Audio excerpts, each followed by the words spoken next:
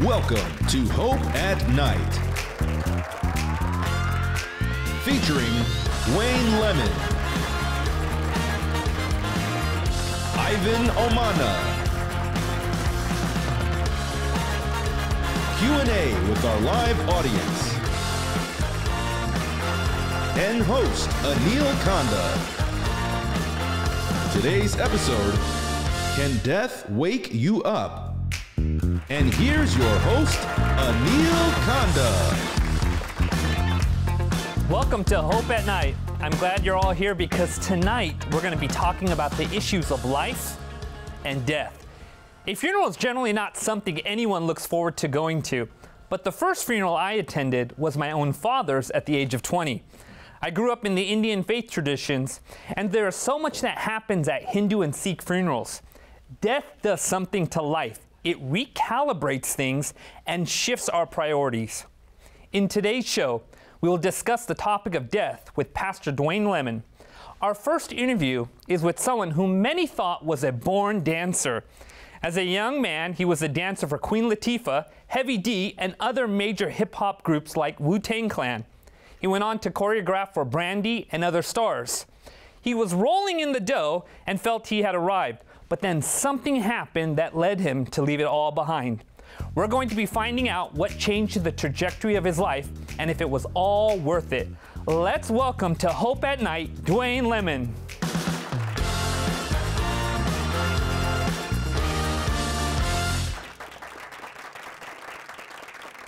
Glad you're here, Dwayne. No, I'm glad to be here. Thanks for having me. Now, is it true that you actually used to perform for Queen Latifah? Oh, definitely. Yeah. Okay, so tell me a little bit about your background. Yeah, I mean, I grew up in New York, Queens, New York. And, hip hop was something that hip hop was not just music for me. It was something about lifestyle. It was the way that you walk, the way you talk, the way you dress, the way you act. And so I used to say, I am hip hop. It wasn't like I like hip hop. I am hip hop. That was what the culture taught us. So growing up, I really loved dancing. And evidently, I was kind of good at it when I would go to clubs and different things. And there was some drama that happened in high school where I ended up kind of like dropping out, and I just wanted to get to a point where I said, okay, well, what am I going to do with my life from this point forward? And then from there, I told my mom and dad, I said, listen, I want to dance. I want to see if I can, dance with the stars. And they were like, go for it. Now, let me ask you a question first. Yeah. How did your family recognize that you actually have dancing talent? Oh, man, it was in the backyard when we would have our barbecues. And my dad was a very, very busy, hardworking man. But at the same time, Dad would always, love to do a barbecue in the backyard, and we would play music. And when we would play music, it's like my feet just started moving. I mean, involuntarily.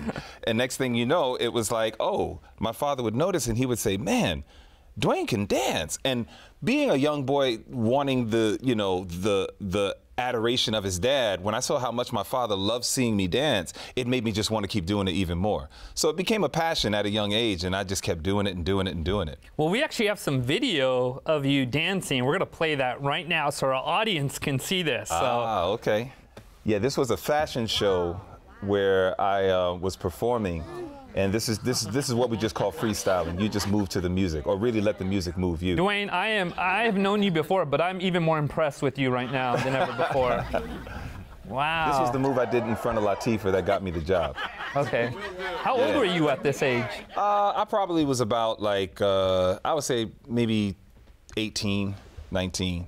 Okay. Yeah. So you continue this with this dancing talent. Mm-hmm. You met more people. You got more connected with celebrities. Yep. What life-altering event happened to you at that time? Well, while I was at the height of my career, I was doing really well, started to work with a lot of artists, and it was getting to the point where, I wanted to work with Michael and Janet Jackson. Those were the two that I was going for next. But the next thing you know, my nephew Charlie, he saw how I was making a lot of money, traveling and doing a lot. And then Charlie was like, Uncle Dwayne, I want to make money like you. So I tried to get him in the industry, but they just didn't give him any attention. So living in Brownsville, Brooklyn, they used to have a nickname for Brownsville. It was called Murderville, because, you had a lot of body counts. People would get killed a lot. Wow. And it was a lot through drug dealing. And my nephew Charlie decided, well, if I can't make money in entertainment, I'm going to try it through drugs. And so the night he decided to sell drugs was the night that he was gunned down and killed by his friends. The very first night. The very first night. Wow. Yep. He Wow. caught 2 slugs in his forehead and 3 in his stomach from a 9mm Glock pistol. And it was from his friends just kind of setting him up to ultimately take a lot of money and a lot of merchandise. So before you know it, I'm getting a call, Charlie has been shot, and then 4 days in the hospital, and then he died. What happened to you during this experience? I mean, it blew my mind because it was kind of like I already had, you know, some questions going on in my head about life, like I think a lot of us do. But, you know, when I heard that Charlie was dead and now I have to go to a funeral, you know, Charlie was 19. I mean, so, you know, he was very close to my age. And so when, you know, I went to the funeral, it's like I remember just watching. They couldn't even have an open casket because of the deformation that took place from the wounds. So when the casket started to go into the ground, that was like the first time I felt him being pulled out of my life. And it was at that time that when I went inside the limousine, though I've heard this many times before, but for some reason, when I was in that limousine, it's like everything got quiet. And all of a sudden I would hear this voice that just kept saying, "Will you accept me now? Will you accept me now?" So you didn't grow up going to church consistently. You Not at all. You wouldn't classify yourself as a born-again believer or anything Absolutely like that? not. You know, no. My mother was the daughter of a Methodist preacher. My dad was a former gangster. You know, don't ask me how preachers' daughters and gangsters get together. That's probably another subject. But, you know, we weren't religious. We did go to church like once a year on Easter, but that was it. So I did not grow up a Christian. We were not a Christian home at all. We just did what we wanted to. And, you know, we live by basic rules. Don't kill anybody, don't steal, you know, you'll be all right. So this, all my life, I would hear people say, you got to give your heart to God. And for me, I was kind of like, I'm busy. I always felt like giving your life to God means you got to give up what you love. So I kept rejecting. But at this time when my nephew died, it made me start thinking about life. Like, wow, I'm going to have an appointment one day with a coffin. And, you know, where do I stand? And it was at that time, I would imagine God must have seen, you know, this is the time to speak to Dwayne. And so when I heard that voice, "Will you accept me now? Will you accept me now?" I said, this has to be God. And so that was the first time that I kind of responded positively to this appeal. You know, there's something about death that tends to awaken things. Yep. It helps us to recognize what reality is all about. That's right. Right? I mean, sometimes we go through a period of our life or a season where we're not thinking about anyone close to us dying or even ourselves dying, and then all of a sudden, boom, it hits us and we're shocked, we're surprised. Life is turned upside down. That's right. And we begin to recalibrate life itself. I mean, really, it's like, you don't think about death. Like, most people don't walk around thinking about death. You think about life, you think about pursuit, you think about happiness, you think about goals and objectives. And so when you come face to face with death, especially if it's somebody you love, you know, you're really thinking to yourself like, man, this is the first time I'm really thinking about it now. Right. And from that, it starts to make you, you know, sometimes fear comes up. You know, anxiety can kick in. You know, a lot of stuff happens because, again, the average person doesn't walk around thinking about death until one day they come face to face with it. And I've been face to face with death in different ways. I had a shotgun shot at me. I had, you know, pistols. I've had different situations where you came close to death, but we just felt like, yeah, I'm lucky. I made it. You know, sorry for the other guys. Yeah, I survived. I'm good. But it's like now looking at something where you have to deal with it. Like, I'm not going to be able to talk to my nephew again, you know, or whatever. It gets the wheels turning, and you really start thinking about it. Dwayne, explain to us how in the world you ended up going from this past lifestyle of dancing, being connected to celebrities, being successful, rolling in the dough, to all of a sudden switching gears and then ending up as a minister, as a preacher, as someone who travels the world. You run an online YouTube ministry. How in the world did that happen? My mother, when I was at the height of just absolute rebellion, I mean, I was a bad kid. My wife one time asked my mother, tell me about Dwayne when he was a youth. I was like, man, I wish you didn't ask that. But, you know, she did. And my mother said he was a demon. And, you know, I was like, Ma, you're gonna not only mess up my game with this lady here, but, you know, I mean, so that was just a horrible thing. But she fixed it. She said, but now he's my angel. So I was like, all right, good job, Mom. Good recovery, Mom. But, you know, she was right. I was a bad kid. So at the height of my rebellion, my mother said, don't you know one day you're gonna be a preacher? And I remember thinking to myself, Mom, I'll die before I become one of those hypocrites, because that's how I looked at preachers back in those days. So, you know, from my mother planting that seed, you know, I tried to be a good kid as far as I knew, but after, you know, hearing God's voice in that limousine, I really started to genuinely pursue God. And that's the one thing is whatever I do, I genuinely pursue it and I pour myself into it. With dancing, I poured myself into it. With martial arts, I poured myself into it. With business, I poured myself into it. So with Christianity, I was like, I'm not going to be a fake. I'm going to pour myself into it. So I really started to study. I started to learn more, and it was like God became like real to me, where before he was like the big fictitious guy up there, but now he was becoming real. And through, you know, I'll call it experiment, you know, it's like trying things out that I read in the Word. I was like, I think I like this, right. And I like the impact it's having on me. And so the more that I kept taking it seriously, it was like the deeper I kept going. And before you know it, I'm discovering this ideology of having a relationship with God. And from that, man, it became so real that it was kind of like, well, God is now like my friend.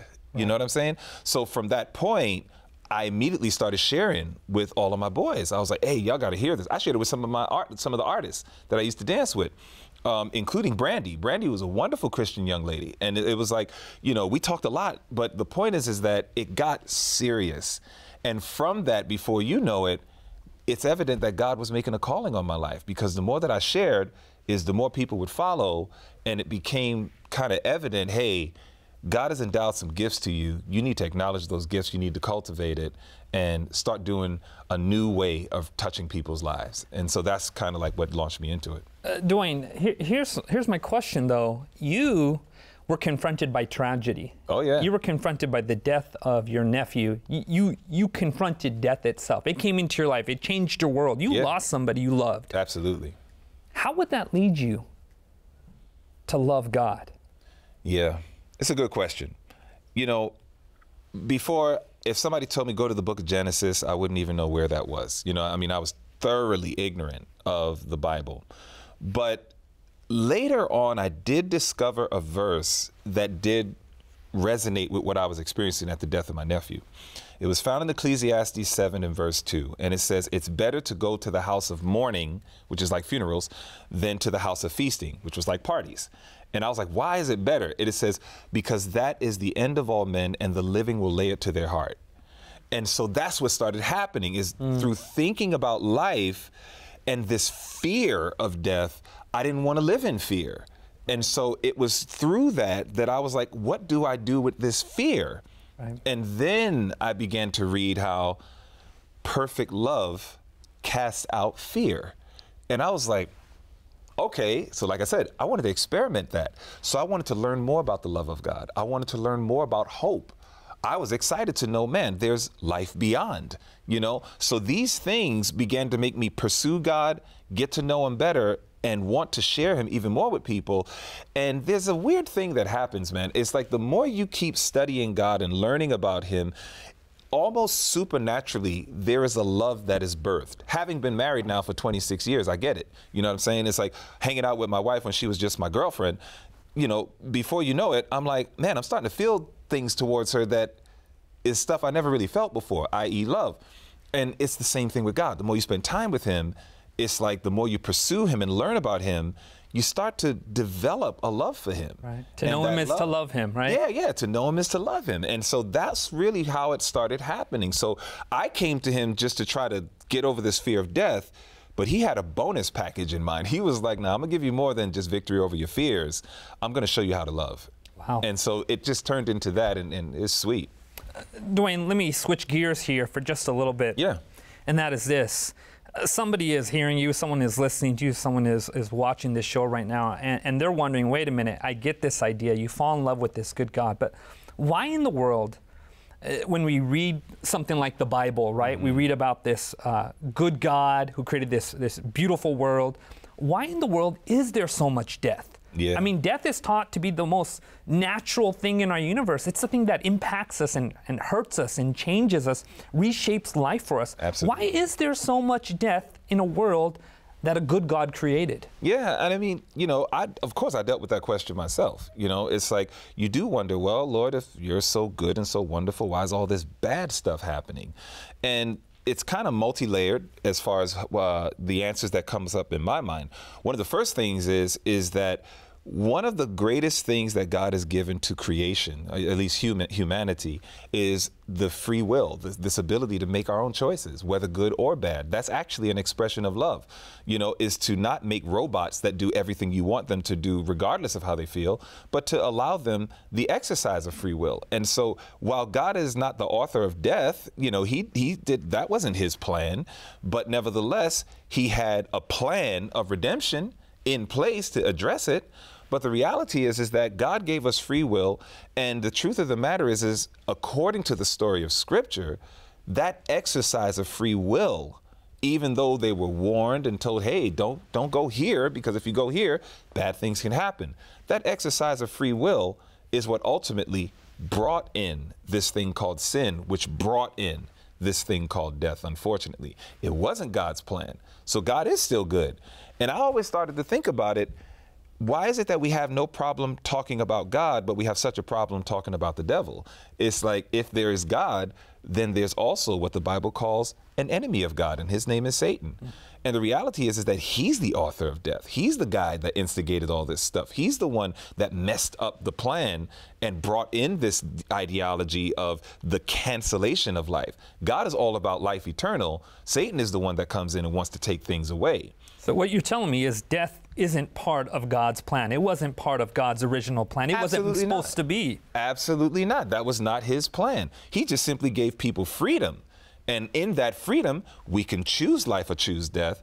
But his plan was choose life. His plan was always go for life. But the reality is that through that exercise of free will, man, you can even turn down God if you want. And that's the story of how this whole thing went down. Let me ask you one more question before we go to our break, and that is, why is freedom so important to God? Well, when it could cause so much damage, there's so much risk with freedom. Yeah. Why is that so important to God? I love the fact that God has no problem taking that risk. I love the fact that he's like, yeah, there is a risk, but God is so confident of the power of his love that he's convinced that if you can really behold me for who I am. I think one of the biggest challenges we have in this world today is a right understanding of God. And unfortunately, we paint our pictures of God through people. So if people do stuff that's crazy, we say, well, then God's crazy.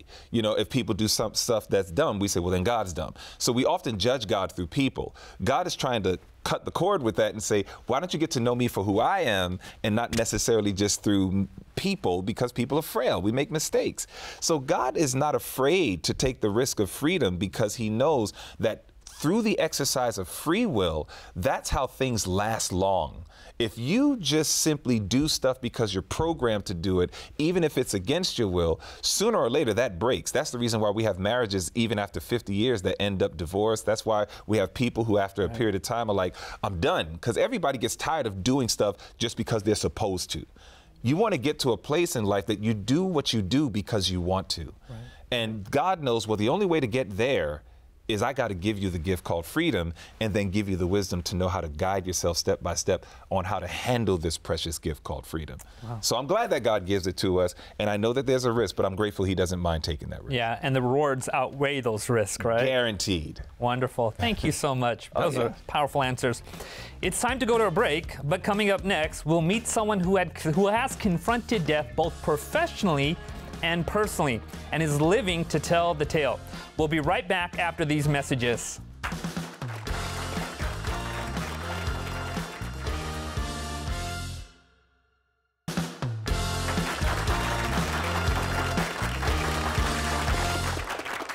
Welcome back to Hope at Night. In our earlier segment, we met Dwayne Lemon, a professional dancer and choreographer for some of the biggest music stars in the industry. However, all that changed when the sudden death of his beloved nephew made him question what he was doing with his life. Now we will meet someone who has met death head-on in his years as a hospital chaplain and also in his life. Let's see what he has to say on this topic. Please welcome to Hope, Ivan Omana.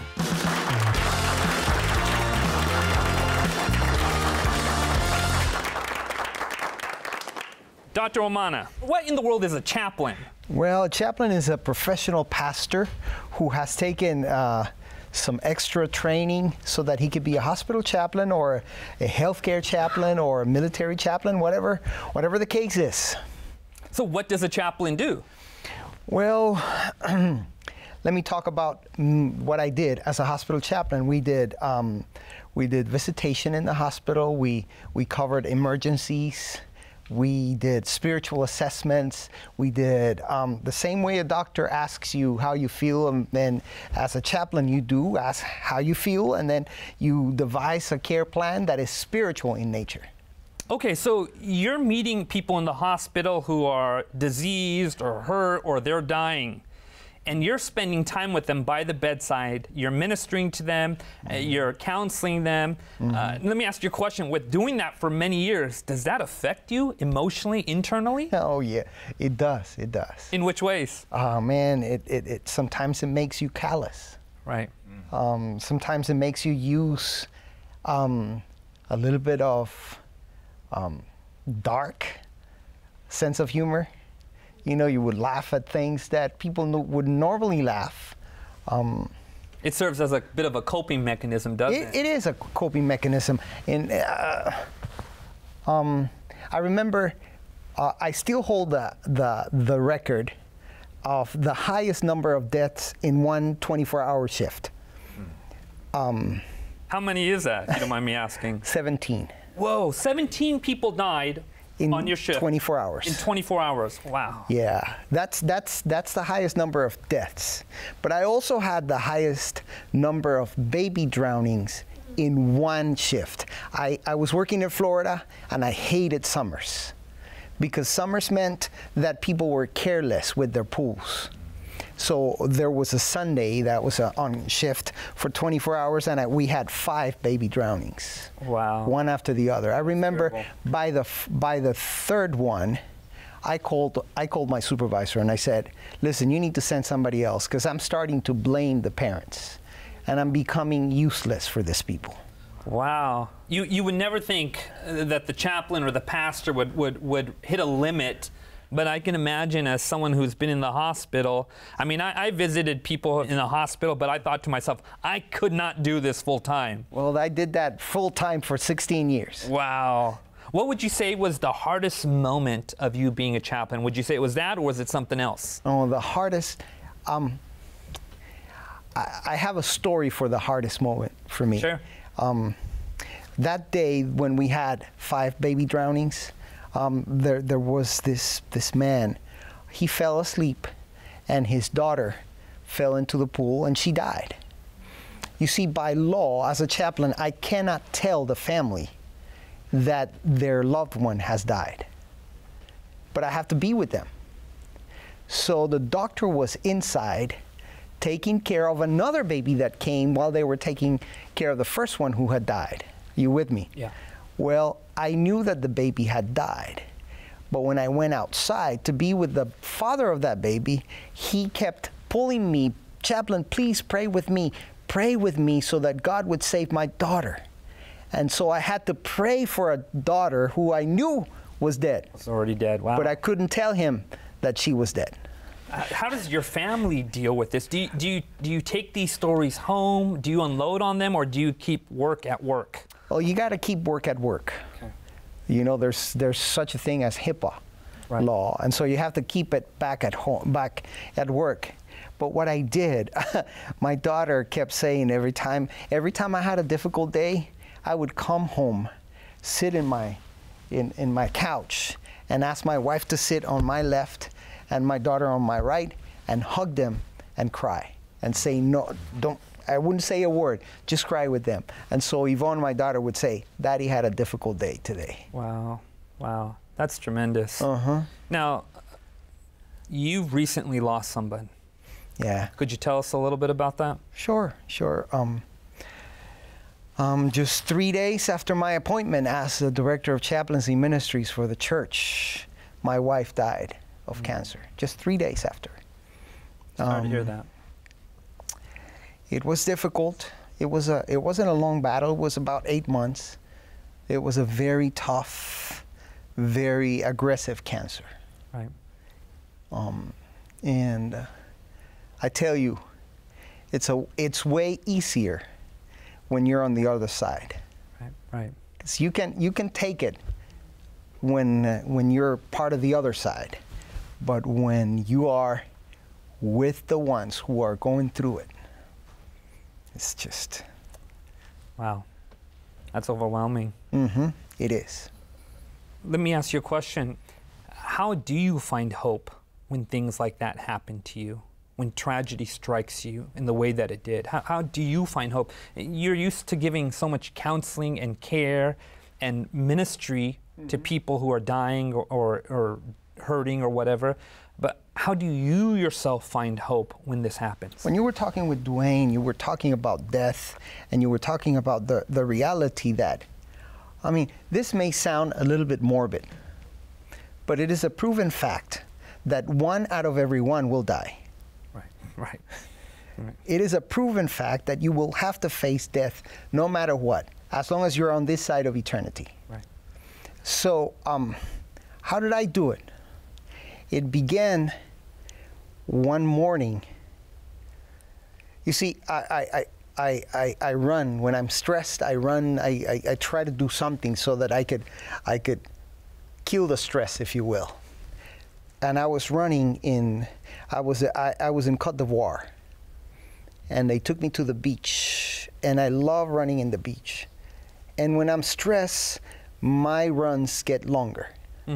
So I ran about 10 miles. Wow. And when I was in the farthest place, I fell on my knees, facing the beach, and I said, God, I'm gonna love you if you save her, and I'm gonna love you if you don't. I'm gonna put her in your hands.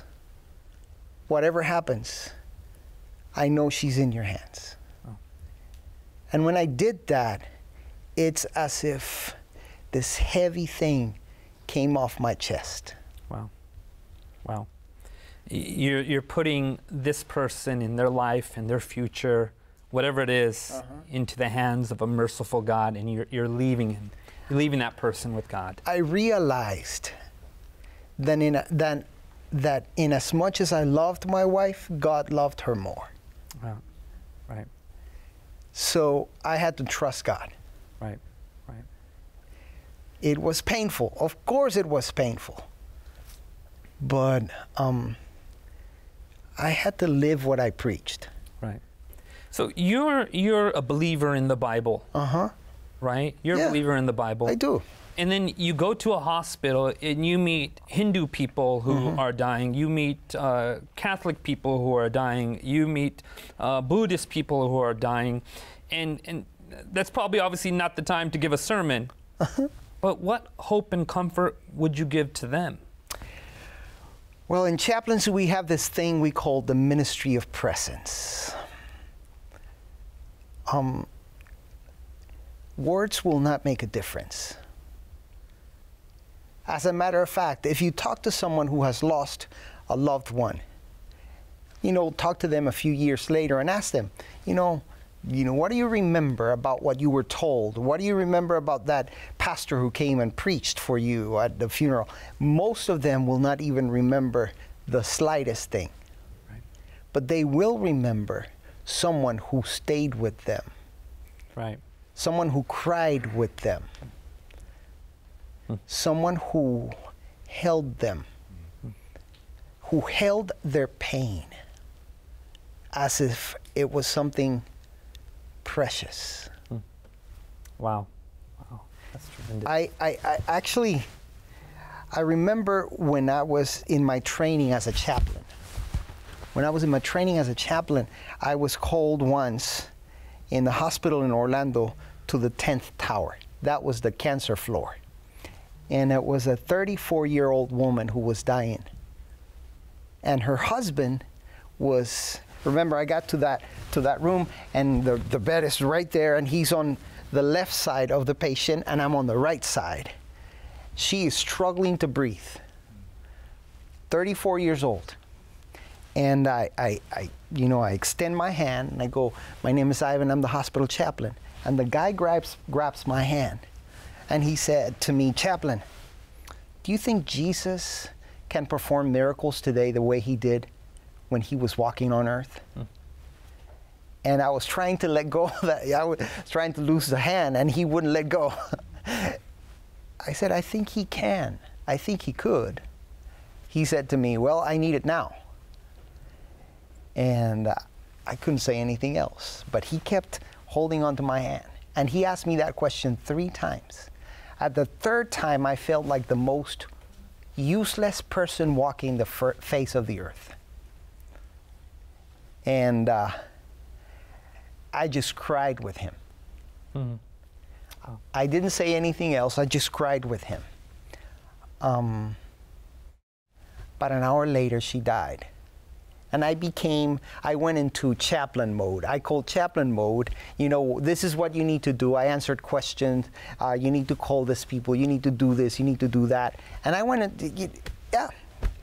By the time it was about 5 o'clock, he's ready to go home. The morgue people have come to pick her up. And he asked me if I could accompany him to the car. This is a towering, I know I'm vertically challenged, but he was a towering man, and I walked with him to his car. He opened the door, turned around, and he said to me, "Chaplain, do you remember that I asked you about that miracle?" I said, "Yes." He said, "Well, I think God did it." And I'm like, "What? Do I need to get you checked to the ER here? Because she died." He said, "It wasn't about she not dying. It was about me accepting that she was dying." So I stayed with him. He hugged me and left. Wow. Now, this is the interesting thing. About 7 years later, I'm in my office. I'm in a different hospital by then. I've done all my training and all that, and I get a phone call from the secretary of the hospital where I used to be, where I met him. "Ivan, there's a couple here who want to meet with you." And I said, "Well, I can't go over there. Can you send them over here?" I was in a hospital south of Orlando, in Kissimmee. They sent him over. And when they got to my office, he looked at me. He looked familiar, but I didn't recognize who it was. He said, "You don't remember me?" I said, "No, I really don't." Then the lady that was with him spoke. She said, "You know, you were his chaplain when his wife died. And he's been speaking so much about the way you brought him hope that now that we're going to get married, we're coming from Indiana so that you will do our wedding." Wow. Wow. Wonderful. Yeah. The ministry of presence. The ministry of presence. You can't solve anything. You just hold it. Right, right. You know, it's so interesting. There's a book in the Bible. It's called the Book of Job. And Job, everyone knows, went through tragedy. At the very end, he's asking a bunch of questions. And God shows up. Right? And literally, that's how the book of Job ends. God shows up and starts talking to Job. And you get this idea what Job needed more than just answers was an audience with God. He needed just the presence of God to be there, right? The answers will come in the future, right? Now I have a question for both of you guys, and feel free to answer it however you guys want. With your study of Scripture, your perspective of the Bible, and meeting people of different faiths, what does the Bible teach about the subject of death? There are so many views out there regarding that. I grew up in an Indian faith tradition where we had so many views about death. Right. But people ask that question, what really happens when a person dies? Are they whisked off into some heaven? Are they in some purgatory? Are they sleeping? Do they become angels? What in the world happens when they die? So, Dwayne, you want to start? Sure. You know, I'm reminded of the story of Lazarus. You know, this was obviously someone near and dear to Jesus' heart. And the Bible says that one day Jesus says to the disciples that Lazarus is sleeping. But he's like, "But I must go that I might wake him up." And the disciples were like, "You know, our work is pretty important. If he's sleeping, he'll be fine. You know, just let him sleep." And then Jesus said, "Well, let me speak more plainly. Lazarus is dead." So one of the first things that blew my mind was that God looks at death like a sleep. And one of the things I love about that is everybody who sleeps eventually wakes up. Right. So, you know, one of the first things that hit my mind is like, okay, so death is kind of like a pause, but not a stop. You know, normally when coming from the days of the boom box, you had play, you had stop, you had pause, 3 buttons that you would do to play your music. And when we're living life, we call that play. But when a person would die, we would say, okay, that's stop. But in God's mind, it's like, no, it's not stop, it's pause. And the whole purpose of pressing the pause button is that one day you're going to press play again. And so this is how it kind of blew my mind, that God looks at death like a sleep. And the Bible says that when a person sleeps, a time will come that they will wake up. Dwayne, let me follow up by asking that. So when they're sleeping, are they thinking thoughts? Are they dreaming? Is there consciousness? Like, what's going on during that time that they're sleeping? That's an excellent question, because that was my question too. Like, I know what I'm doing. I'm sleeping. Sometimes I'm moving around. Sometimes I'm doing different things. So is that the same situation? The Bible says in Ecclesiastes chapter 9, verses 5 and 6, it talks about the state of someone in this sleep. And it says that they don't have feelings, they don't have emotions, there's not an expression, there's no thought or any type of activity mentally or otherwise going. They are in an unconscious state. In the same way that I know at night I look at my clock and I see that it's 9 o'clock, I go to sleep. Next thing you know, the next time my eyes open, it's 6 a.m. And it's like all these hours went by, but for me, it was like the blinking of an eye. So it is with someone in the state of the dead. When they die, they are in a sleep state. They don't have any brain activity. They're not aware of what's going on. They're not participating in things that's happening in the world. They're not doing any of that. They're in an unconscious state. And when Christ comes, which the Bible teaches, is that Jesus says, I'm coming again. And when he comes, there's going to be a trumpet sound. And that trumpet's going to blow, and it says the dead in Christ will wake up. They're going to rise. And so for those who are dead right now, like my mom, like my dad, I lost my mom to cancer. So any cancer story always hits me hard. But it's like, I can't wait to see her again. It gives me hope. But knowing that right now she's asleep, she's in an unconscious state. She doesn't know what's going on right now. And I'm kind of glad, because when my mom died, my father tanked. I mean, he went into massive depression, didn't take care of himself or anything. And the reality is that if my mom was in heaven immediately and just kind of celebrating, I don't know how much heaven would have been heaven to her, being able to look down at her beloved husband, going through all of this sorrow and pain and suffering. Dad suffered a lot. So I actually saw the wisdom of God in allowing when a person dies to be in an unconscious state. They don't know what's going on, and they don't have a participation of what's going on. So that was my understanding when I began to search the scriptures on it, and it brought a lot of comfort to my heart. Wow. Yeah. I can see that. Oh, yeah. Let me throw a question out to you guys, okay? This is a bit of a challenging question, okay? I love what you just said there, okay? Yeah. This is hope for the believer. Oh, yeah. But what if you have someone you love and you care for, and they want nothing to do with Jesus, they want nothing to do with the church, they want nothing to do with the Bible. They're not a Christian, they're not a believer. They go down a dark path and they die. What hope? What would you tell someone like that who says, wait a minute, what about my uncle? What about my brother? What about my sister? What about my mom or dad who didn't love Jesus, who didn't go to the church, who didn't read his Bible, wasn't interested in any of that stuff? What would you tell someone like that?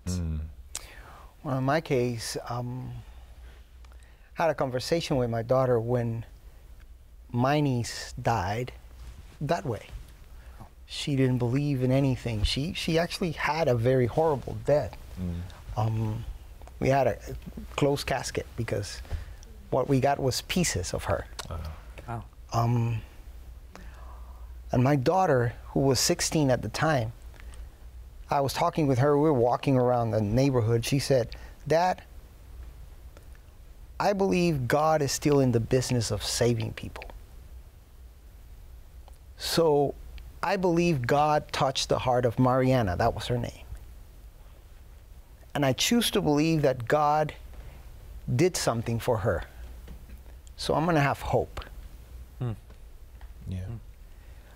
So that's God's job. I mean, the Bible says God is love. Yeah.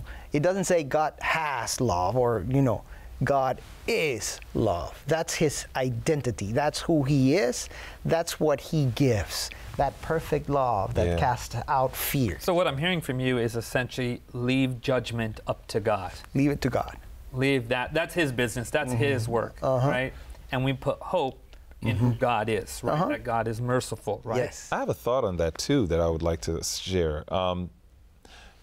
You got this very interesting story in the Bible. I always like to tell people God loves having closing conversations. And the reason I say that is because you got two guys on the side of Jesus, right? This is a crucifixion. Christ is there. You got one guy over here, another guy over there. And there's a conversation that Jesus has with one of them. Now you have to understand, these brothers were already crucified. So the death process has already begun. All we're waiting for now is for them to just eventually breathe their last breath. But the death process has already begun because they're already crucified. Jesus has this conversation with this man. Now, what we don't know on the cross. On the cross. Okay. And what we don't know is if everybody else could hear that conversation. But we know that the person who needed to hear it heard it, which was that man. And in that closing conversation, and I love this story because for a lot of people, they're looking at the thief on the cross saying, okay, he's dying in his sins. That's the way it looks because he was a thief, he's being punished, and now he's going to die. So he's dying in his sin. But what they did not know was that he and Christ had a conversation. And the Bible says that in that short little conversation, the man said, Lord, remember me. And Jesus assured him, I'm telling you today that you will be with me in paradise. And so what I love to give people in assurance is, listen, God is the master of having closing conversations. That closing conversations. Closing conversations. So that. Even though we don't know what's going on right now, God, if he can reach his or her heart, I guarantee you he's going to reach him. Right. Because God loves having closing conversations. And so I try to give that as hope to say, I assure you, if your brother, husband, wife, whoever it is, if they could be saved as a result of God meeting with them, though they can't talk anymore, they are still able to have a conversation with God. When my nephew Charlie died, again, he got 2 slugs in his head. He was in a coma. He was gone as far as they were concerned in the hospital. But I remember my mother went up to him and my mother said, Charlie, I love you. And she said all these things to him. And then next thing you know, Charlie's face was dry, but all of a sudden you started seeing a tear pour down his face. And it was, and the doctors began to tell us how one of the last things to go with a person is their hearing. So even though Charlie can't say, I love you too, or anything like that, he was able to hear. Now this is humanity. How much the more with divinity? Right. So if God wants to have a closing conversation, God's going to have that closing conversation. So I, like you, I leave them with that hope that God is the master of having closing conversations. And if he can save your whoever, brother, cousin, whomever, I assure you, he will be saved. That's beautiful. Yeah. And that's hopeful. That's hopeful. That's hopeful. That's hopeful. That's the only answer to death, hope. Right. Yeah. Right, right. Hopelessness does not come from God because God is a God of hope. That's right. We are saved by hope. Yes. Right. Beautiful. Thank you. I really appreciate the conversation here. Yeah. We're going to have a break, but when we come back, we get to hear some questions from our live audience for our guest tonight. Don't go away.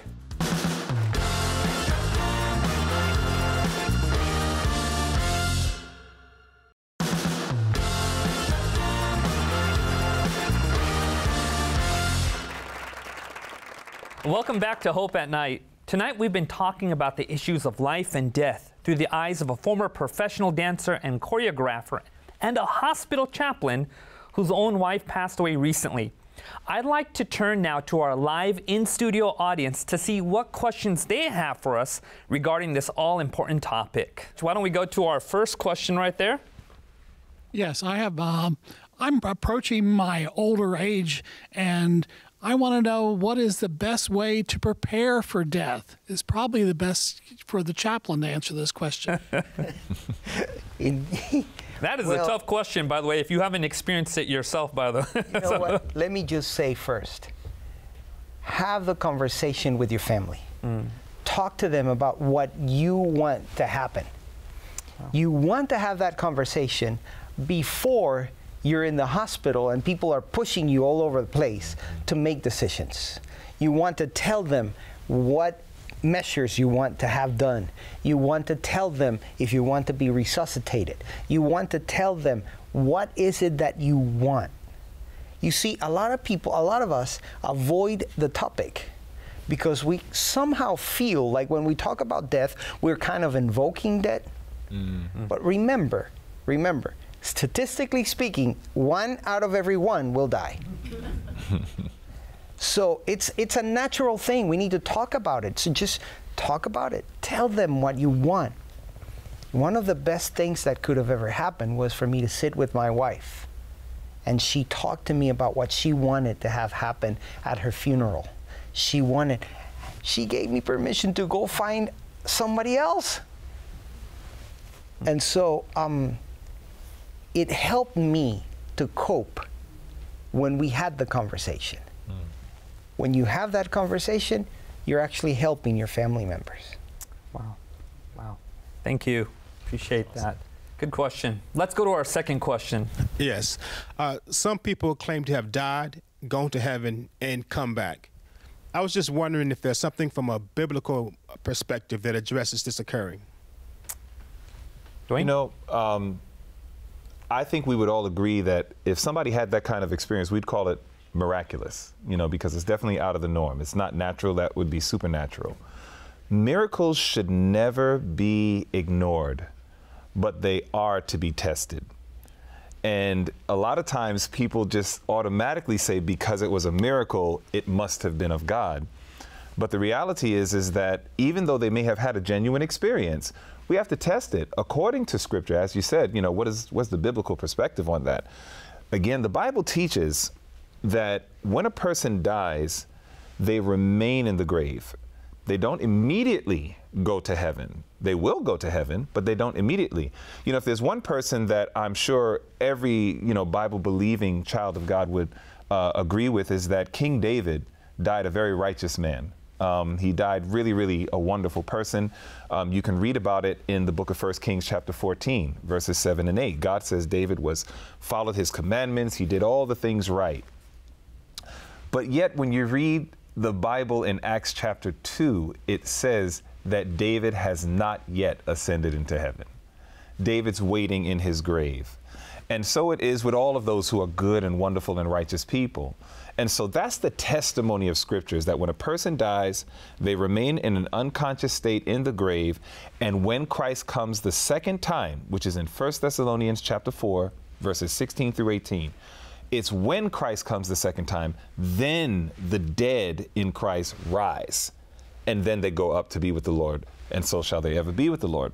So when someone has that experience, we would say, okay, you definitely had a miraculous experience. We're going to test it to Scripture. If the test proves the experience to not be of God, then we have to say, okay, then where did this experience come from? Could this be a deceptive act from the enemy? And somebody might say, well, what would be so bad about that? Like, why would it be bad to believe or teach that, you know, when a person dies, they immediately go to heaven, can come back down and communicate? I'm not sure if we've ever watched and paid attention to a lot of, I'm going to use an extreme example here, but I'm not sure if we paid attention to a lot of the cult behaviors that happens even just in our country, let alone the world. A lot of times, people have literally taken their own lives because they were instructed by a deceased loved one to take their lives so they can be with them in heaven forever, etc. That's a very bad thing, you know. So unfortunately, a wrong biblical concept of death can get people to do very extreme things. I think about radical Islamic movements where sometimes they say there's a reward that will be waiting for you in heaven if you kill yourself, as well as several other civilians, and the list goes on. So there's some pretty unfortunate ramifications to a false teaching of what happens when a person dies. So it's important to pay attention to what they say, acknowledge the miracle, but miracles, while they are not to be ignored, they need to be tested by Scripture. If they don't pass the test of Scripture, then we know that God is not the one that gave that miraculous experience, and we need to acknowledge that the Bible does say the enemy, unfortunately, can do miracles as well, and we need to accept it as that. Wow. Great response. And by the way, we're actually going to have an episode in the future where we will spend time wrestling with this issue also. So follow-up question, though, is we understand this idea of death as a sleep, right?